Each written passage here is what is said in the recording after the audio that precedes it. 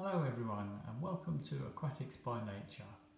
I thought I'd just do a quick little video to show the progress of how the 28-year-old tank renovation is gradually evolving.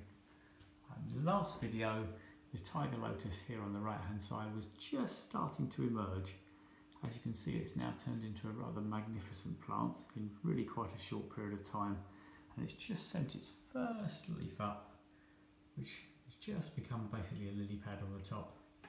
As you can also see, the water lettuce has done rather well and taken over much of the surface. I've got to be a little bit careful about now because it will start to cut off the gas exchange, so I will need to thin that out.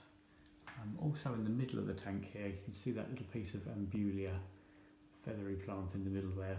It's sent up a really nice, healthy, thick shoot.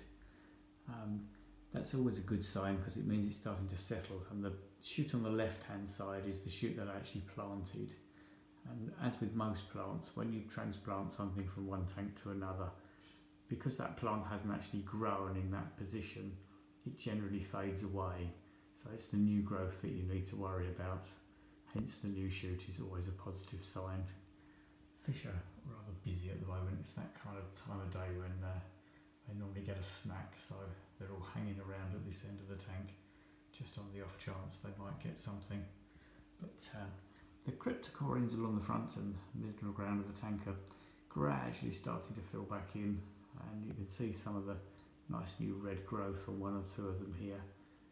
It's starting to pick up a little bit, but being very slow growing plants, it'll take some time for these to actually start to evolve and fill back in properly.